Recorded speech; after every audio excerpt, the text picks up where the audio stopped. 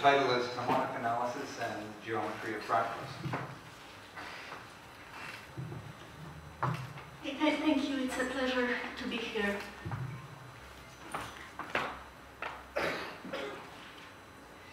One of the major themes in harmonic analysis concerns studying singular and oscillatory integrals associated with lower dimensional manifolds of Euclidean spaces.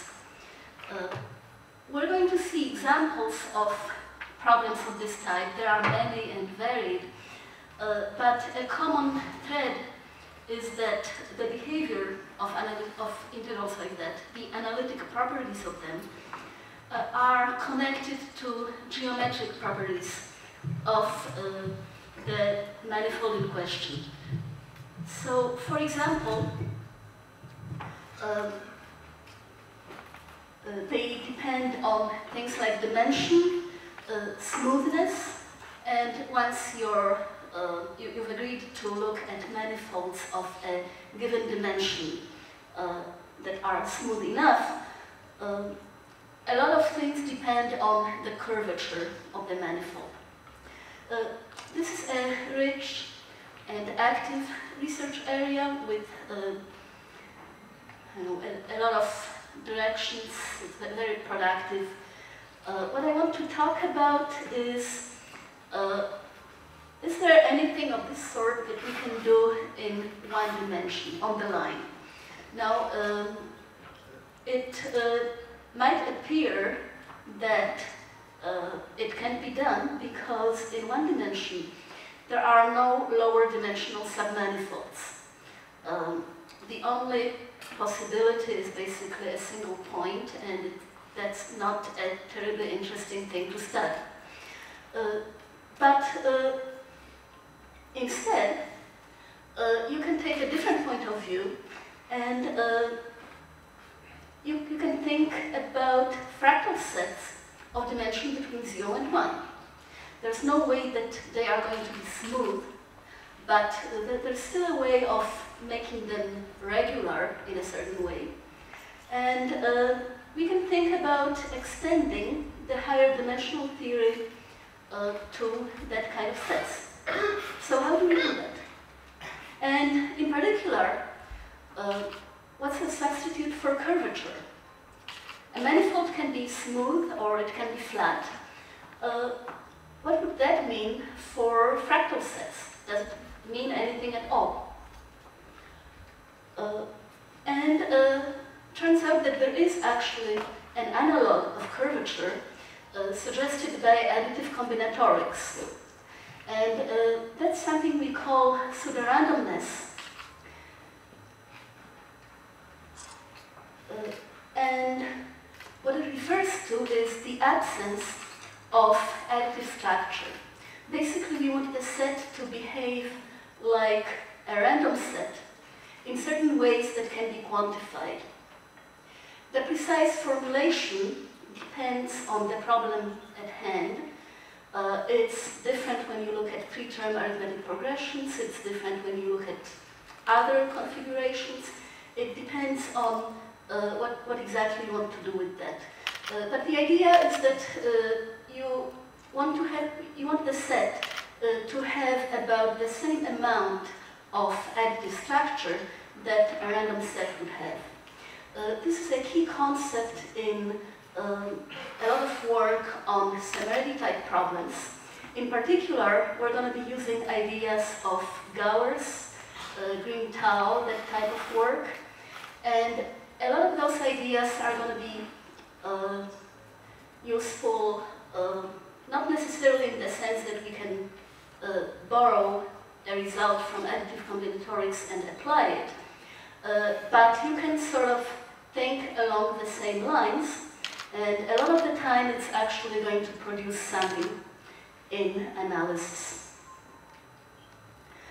For us, random sets, random fractals, are going to behave like curved hypersurfaces. And fractals that have more additive structure are going to behave more like flat surfaces. This is a sort of a vague idea, that's going to run through this talk, and we're going to see several different manifestations of that. So here's what I'm planning to talk about.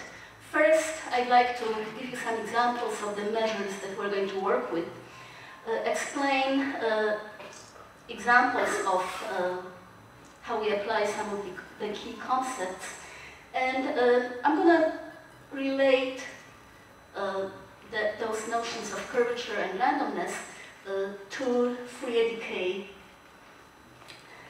And then I want to talk about three specific research problems. These would be restriction estimates, maximal estimates and differentiation theorems, and then similarity type results. The first two, restriction estimates and maximal estimates, these are like big areas of research in classical harmonic analysis. There's a lot of those. And we're going to try to do an analog of that for fractals. The last type of problems was actually inspired by additive combinatorics. So we're going to try to do something analogous to similarity type results in a continuous setting. So first of all, I'd like to specify a couple of things about the measures that we're going to talk about. I'm always going to assume that we're working with finite, non-negative Borel measures. We don't want things to get too complicated. And the notion of dimensionality that we're going to use is, we're going to say that mu obeys a Ball condition at dimension alpha if we have an estimate of this type for all x and for all r. B here is a ball of radius r centered at x. I'm going to work with the dimension of measures rather than the dimension of sets most of the time. But there is a close connection to Hausdorff dimension via Frossman's lemma. Namely, if we have a closed set, then the Hausdorff dimension of that set is the supremum of alphas for which E sports a probability measure with that condition. A couple of examples. The surface measure on a sphere, that's a d-1 dimensional measure and obeys the Ball condition accordingly. Likewise, if you take a k-dimensional submanifold of R, then you can take alpha equal to k, so that's trivial.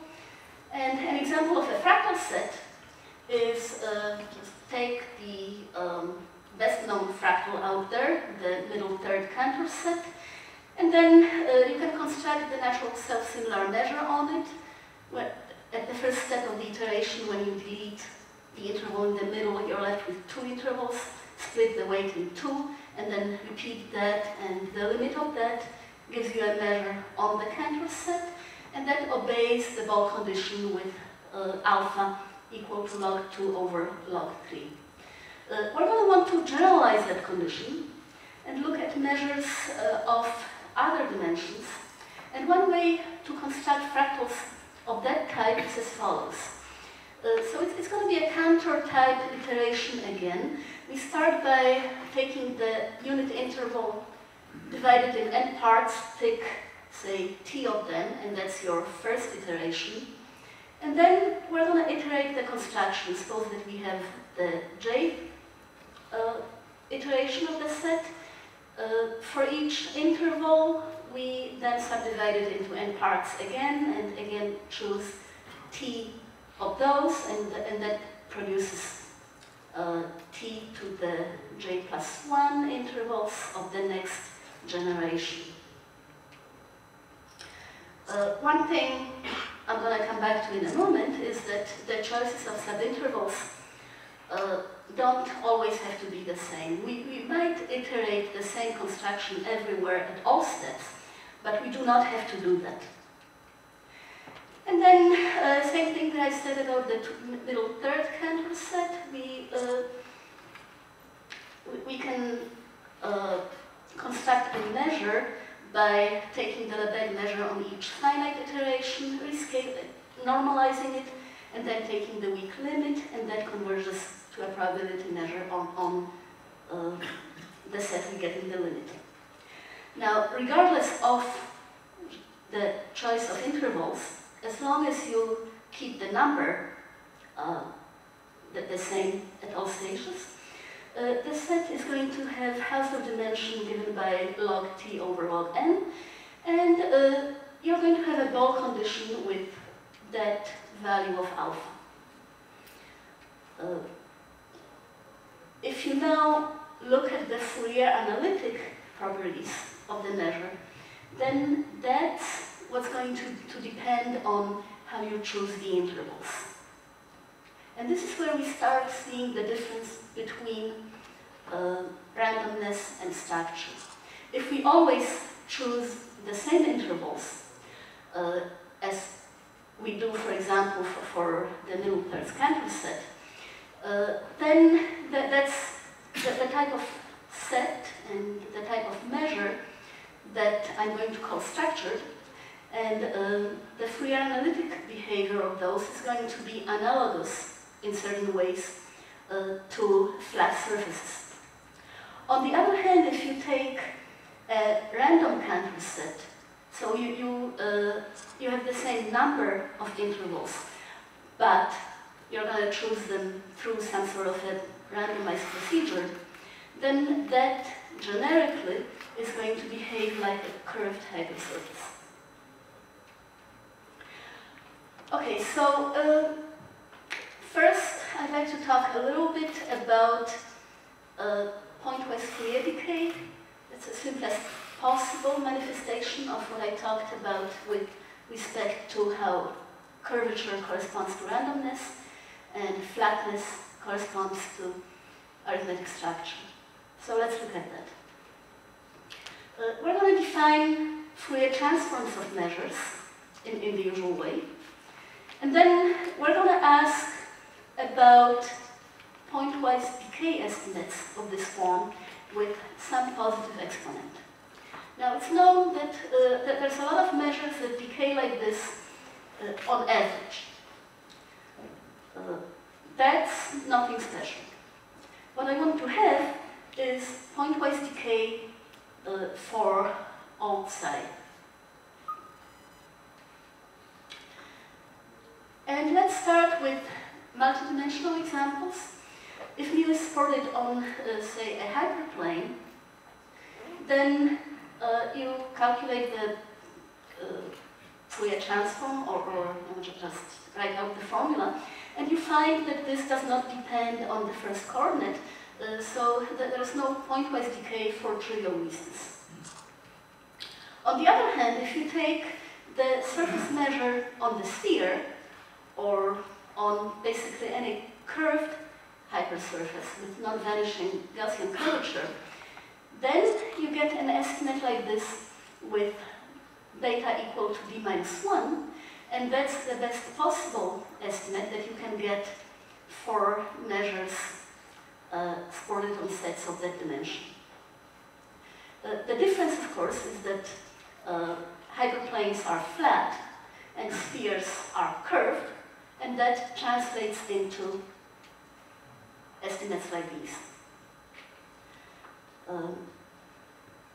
So let's look at what happens for fractals. Take the Middle-Thirds Cantor set, then it does not take much work to find that this does not decay pointwise. In fact, you can find an explicit geometric progression where the values of mu hat are constant.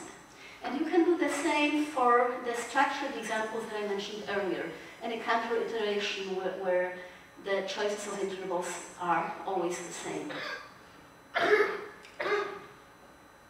At the other end of the spectrum, you have something called Salem measures, where beta, the exponent, can be taken arbitrarily close to the dimension of the support of the measure, and that is basically the best possible decay based on something called energy estimates.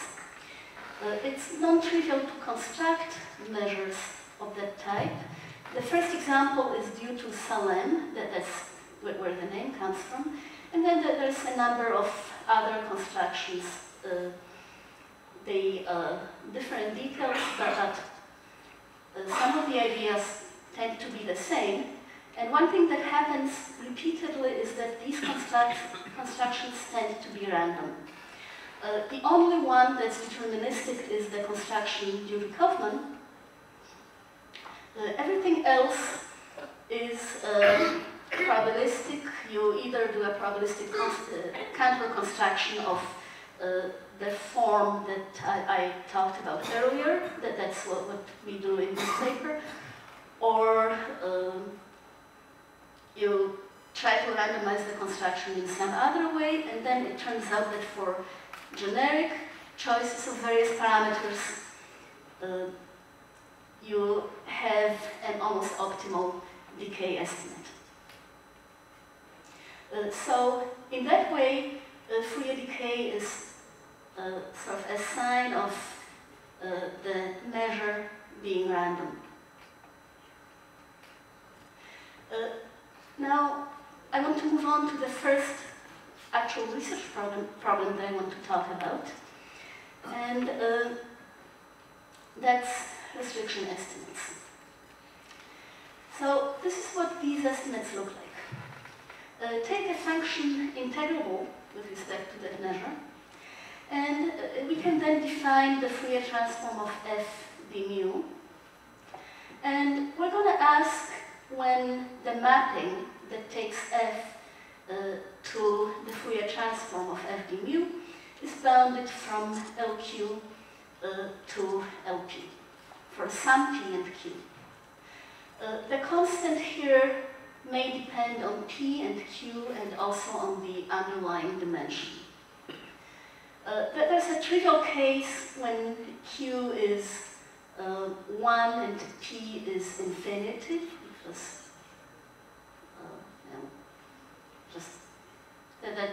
you just integrate, you estimate that by the absolute value of f and you're done.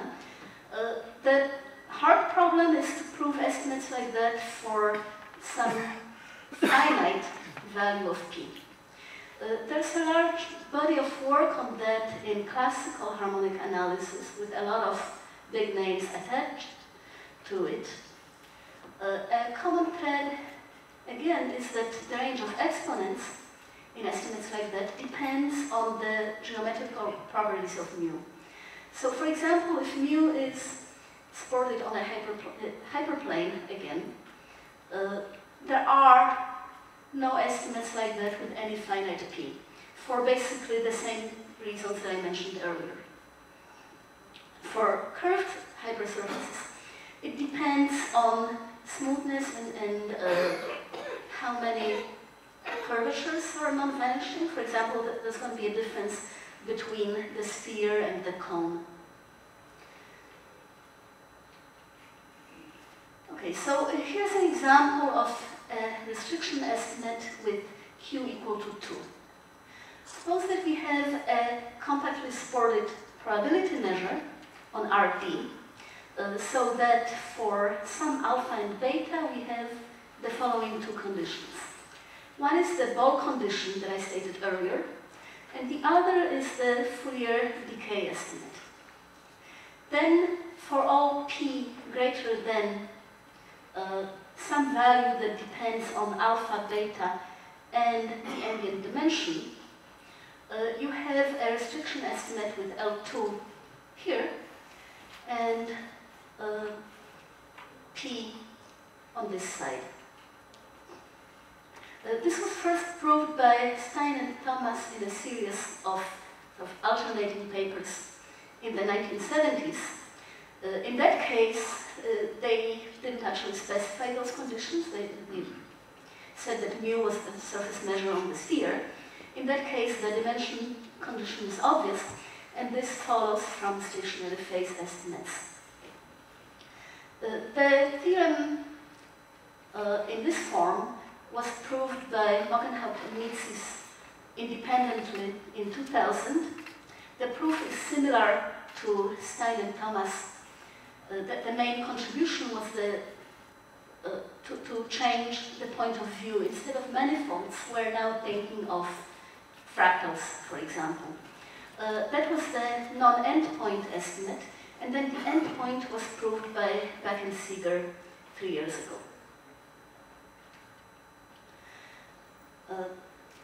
So far, the only thing that we used was the Fourier decay of the measure that we're working with. Now, if that was all you would say about it, then there would be no point of talking about restriction estimates in the first place. The point is that we want to get more geometric information about the measure by looking at not just Fourier transforms of mu, but also of things like f d mu. So, for example, you can just look at a little piece of mu, or maybe just some aspects of it. And the first place where this comes up is when you look at the range of restriction exponents. So let's first look at the case of the surface measure on the sphere, and then the range of exponents in the theorem I just stated is known to be optimal. And the reason for it is geometric. You look at something called NAP example.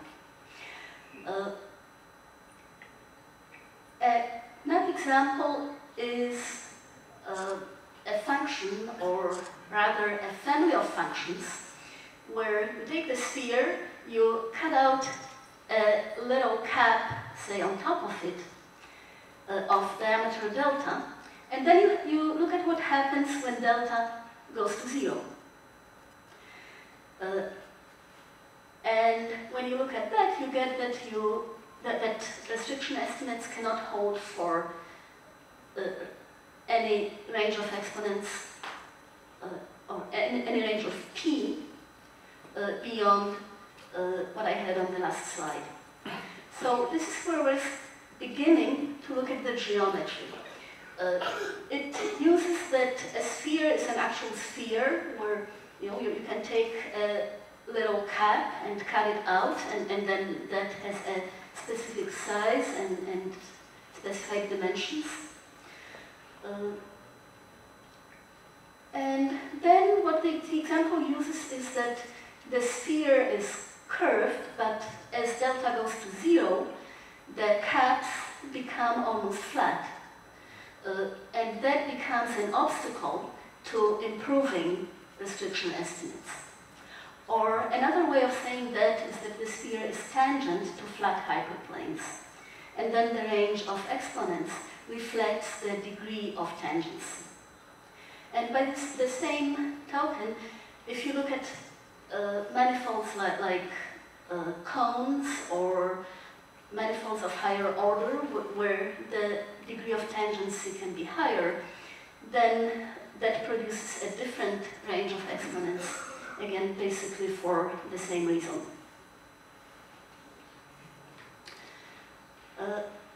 All right, so what about fractal measures? A Cantor set is not a sphere. You cannot take a little cap of it and expect it to have a certain size, or you cannot expect it to be flat. But turns out that there actually is an analog, and that's something that I did a couple of years ago with Kyle Hambrook, my graduate student. That was the basic idea of the construction, and then there are further refinements due to Chen. The idea is that random Cantor sets can contain smaller subsets of lower dimension that are arithmetically structured. Specifically, we can basically do a random Cantor construction, and then we can insert in it something called a generalized arithmetic progression. And if that progression is not too big, we can do that without destroying the Fourier estimates. And then when you do the calculation and figure out the Fourier exponents, turns out that the range of exponents in Mockenhaupt theorem is sharp. It cannot be improved. The construction draws on ideas from additive combinatorics, and especially from work on restriction estimates for discrete sets. For example, that there are papers by, I guess, Mockenhaupt and Tao was the first paper of that type, and then that there has been a lot of work since then. They connect restriction estimates for discrete sets to counting solutions to additive equations in those sets. And that's an idea that we use in proving the lower bounds here for the restriction estimates. But that's not the end of the story, because we prove that it's possible for the exponent to be sharp for some sets. It cannot be improved in general. On the other hand, there's also a result of Chen that says that there are measures for which the exponents can be improved. So those measures do not have additive structure. And that's based on a construction of Kerner, where basically you have a half-dimensional measure, singular, but the convolution of it with itself is absolutely continuous. And that sort of thing produces restriction estimates that are better than what you get from Mockenhaupt theorem. So there's a lot in between, and there's a good chance that that's not the end of the story, that there's probably more to learn about what can happen in between.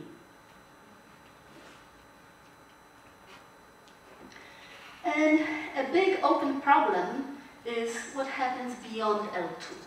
So far, I've only talked about restriction estimates with Q equal to 2 on the right side, but for manifolds, there's also a big research area concerning restriction estimates beyond that.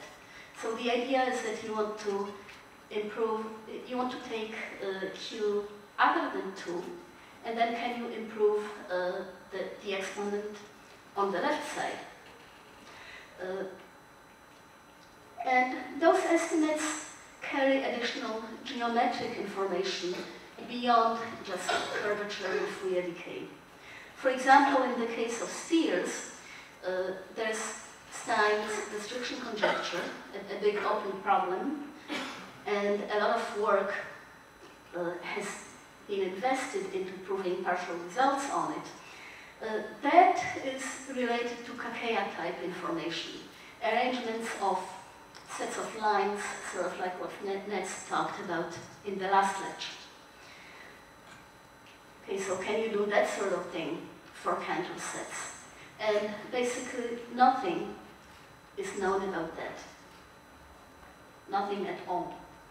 We don't even know what an analog of a Kakeya set would be looking like. Okay, so that's restriction estimates. Let's move on to maximal operators and differentiation theorems. The prototype theorem here is the Hardy-Littlewood maximal theorem, which says the following. We define the maximal operator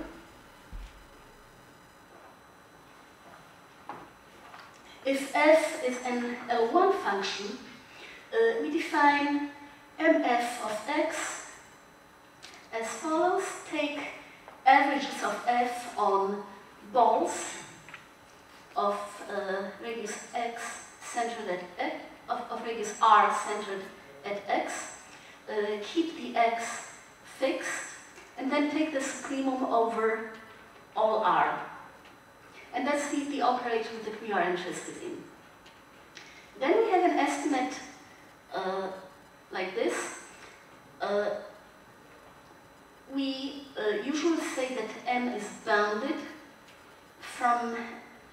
bounded on LP. This might be a slight abuse of terminology because this is not an actual linear operator because of the absolute value signs, but that's what it's called. That's what we have for averages on balls. This is true for all p greater than 1. For p equal to 1, we don't quite have this, but we have something that's very close to it. If this is not intuitive enough, then there's a corollary that's probably easier to understand if you see it for the first time. If you take averages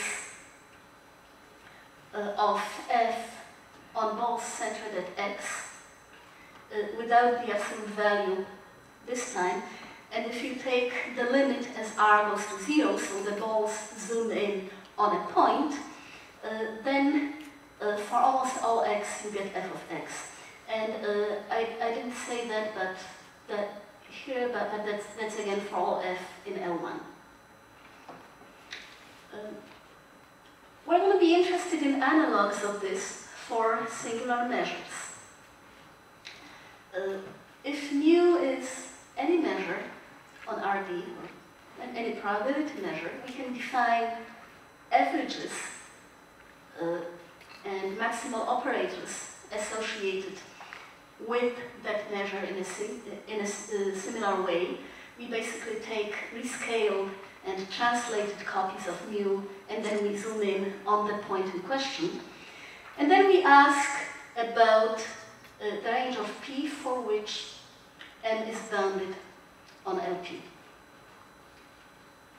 And likewise, we can ask if there's a differentiation theorem associated with such measures, and there's a typo here because that should say d mu. So a classic result of this type concerns spheres again. We define the spherical maximal operator. We take averages on spheres centered at a fixed point, and then we take the supremum over all R. And it turns out that this is bounded on LP for d greater than or equal to 2. But this time it's not for all p greater than 1, it's for all p greater than the exponent here. And that range of p is known to be optimal. This is due to Stein in dimensions 3 and higher, and it's a Fourier analytic proof. For d equal to 2, it was proved by Bourgain sometime later. Now, if you look at the exponent here, and if you try to plug in d equal to 1, you get 1 over 0, so never mind that. In higher dimensions, there are many other results on this type of operators associated with smooth lower dimensional manifolds, and again there's a long list of names of people who worked on it.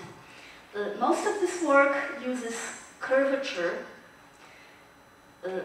or at least the decay of mu hat. The one exception is Bourgain's paper, which uses combinatorial information about intersections of families of circles. Okay, so this is what we're going to try to extend to the setting of fractal sets. The result that I proved with Harmonic is the first result of that type. This is in dimension 1. Let's take epsilon between 0 and 1/3. Then we can construct a probability measure supported on a set of dimension 1 minus epsilon, so that the maximal operator associated with that is bounded on LP for a range of p that depends on epsilon. Also, in the case when epsilon is equal to 0, this statement is kind of trivial because Hausdorff dimension 1 means that it could be absolutely continuous for all we know. But we can also construct a probability measure supported on a set of Hausdorff dimension 1, which is singular with respect to Lebesgue, so that the maximal operator is bounded on LP for all p greater than 1. P equal to 1 is not possible. As a consequence, we also get a differentiation theorem with the same range of exponents. These ranges of epsilon and p are not likely to be optimal. More likely it's something that happens the first time you do something, you just do what you can, and then the range of the exponent is an artifact of the proof, so it's likely that this can be improved. The reason why we require E to be a subset of the interval from 1 to 2, as opposed to, say, 0 to 1, is that we don't want a trivial solution where mu is the delta function centered at 0. We want to exclude that type of thing. The construction is probabilistic.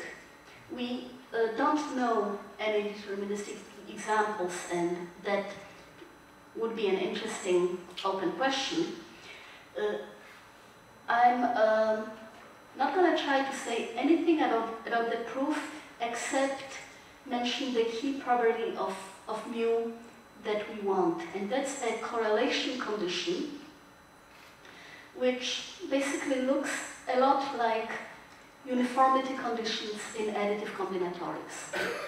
It's not Fourier decay, it's not quite like those conditions, but it looks a lot like they do. We do not require Fourier decay, but it's not very difficult to modify the construction so that you also get Fourier decay as a byproduct. Okay, the last type of problems I want to mention is similarity type problems for fractal sets. And here the prototype theorem is a major result in additive combinatorics. Suppose that we fix k an integer greater than or equal to 3, and suppose that we have a subset of integers from 1 to n of size at least delta times n. If we keep the delta fixed, and if we make n large enough depending on delta and k, then A has to contain a k-term non-trivial arithmetic progression. There's a lot of work on that. The theorem was first proved by Roth in the case when k is 3. Semeredi solved the general case, and then there have been subsequent proofs that all introduced new ideas to the area. There are also many extensions and generalizations, including a multidimensional version, a polynomial Semeredi theorem, and much more. We want to try for a continuous analog of that. A first attempt might look something like this. If we're thinking about sets of positive density, okay, let's think about sets of positive Lebesgue measure. Take a set on the line, a subset of say 0, 1. Assume that it has positive Lebesgue measure, and does it have to contain a fine copy of a fixed finite set, say an arithmetic progression in this case? That turns out to be way too easy, because the answer is yes, and that follows immediately from the Lebesgue differentiation theorem that I mentioned earlier, or even easier from the Lebesgue density theorem. So we're looking for something more difficult. One question like that is provided by Erdos. Same thing if A is an infinite sequence. For example, something like this, 2 to the minus n. And that turns out to be horribly difficult. There are counterexamples if the sequence decays slowly enough, explicit counter constructions by, say, Falconer or Bourgain, but this particular case is open, and that seems to be borderline. It would take major new ideas to solve that. So we're going to try something different. Let's take a finite set again, say a 3-term arithmetic progression, but now let's make E have dimension less than 1. Does that have to contain an affine copy of A if alpha is close enough to 1? Again, the answer is no, it's not that easy this time, but there is a construction due to Kaletti. There's a closed set of dimension actually equal to 1, but Lebesgue measure 0, that does not contain a 3-term arithmetic progression. And Kaletti can actually prove quite a bit more than that. But if you look at the work some of the work in additive combinatorics, there's a way out, because it's possible that you could get positive results if you assume some additional pseudo-randomness conditions on E. And there are, in fact, results like that in additive combinatorics, like, for example, the theorem of Green and Tau on arithmetic progressions in primes. So we're going to try for something like that, and we indeed have a theorem to the effect that if we add a Fourier decay assumption, and if the dimension is close enough to 1, then you do get non-trivial 3-term arithmetic progressions. There's also a multidimensional version of that. This is something that we did more recently with our graduate student. The statement is too technical, but I just want to mention an example of what we can prove. Suppose that we fix 3 points in the plane. Again, we have a compact set in the plane, same conditions as before, except that now we are in 2 dimensions. If the dimension is close enough to 2, then we can find a similar copy of that triangle in our set. And again, it is known that there's an example due to Maga saying that this is not true without the Fourier decay assumption. We use ideas from additive combinatorics. We use multilinear forms counting arithmetic progressions that look a lot like what people do in additive combinatorics.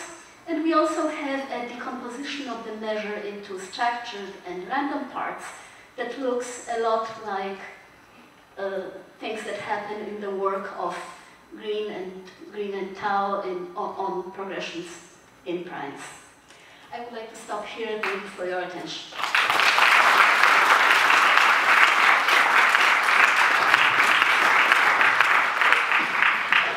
Do we have time for questions or comments?